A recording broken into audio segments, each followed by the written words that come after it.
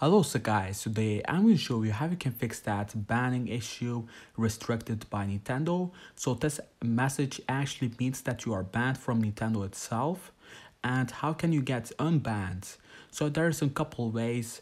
What you first need to do is you want to go to your email and look for the message what it says on Nintendo. So they will send you an email, the reason why you are banned and the date, like the date when you are coming back and get unbanned.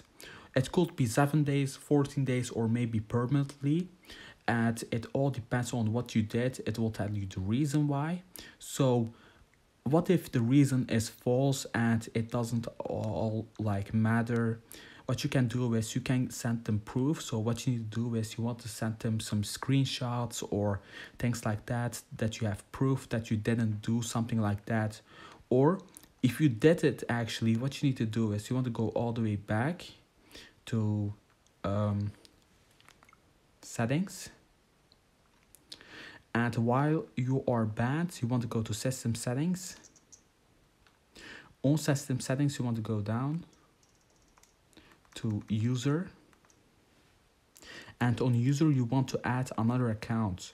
So while you are banned for, like, for example, 7 days or 14 days, you can just add another user or create another Nintendo account and play on there.